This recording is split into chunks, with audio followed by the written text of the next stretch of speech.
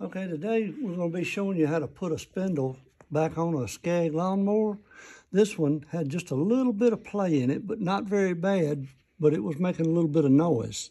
So we replaced this spindle, and I've already put it on here because a lot of videos shows you how to take one off, but not many shows you how to put it back on. So here's the old one, and here's the new one that I just put on here.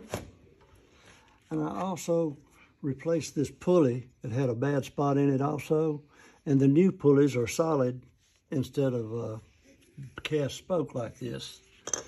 So here we go. Here we got this pulley on. You might want to get something to put under your knees, because your knees will get to hurting if you put them down on something hard very long.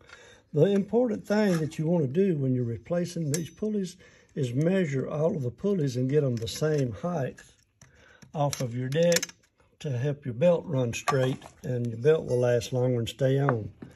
Then I put some never sees on these shafts and my bolts when I put stuff back together. That way, when I have to replace it again later, it'll come off a little bit easier. Okay, we've got this one down here. Now we're ready to start tightening up the tapered collar that will tighten up the pulley on here. Okay, we're tightening our tapered collar up on our pulley here, which will hold the pulley tight on the key on the shaft.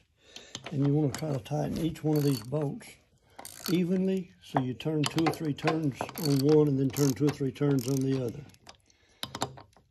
And keep in mind, while you're doing this, you want to keep checking the distance of the pulley off of the deck.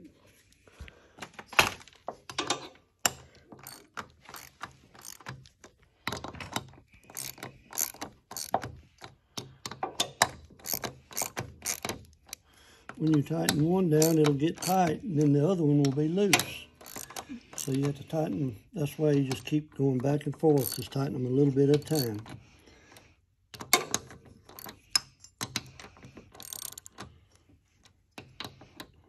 While you've got your blades off to replace the spindle, that's a good time to touch them up, see if they're sharp, and you might want to touch them up just a little bit with the grinder while you have them off.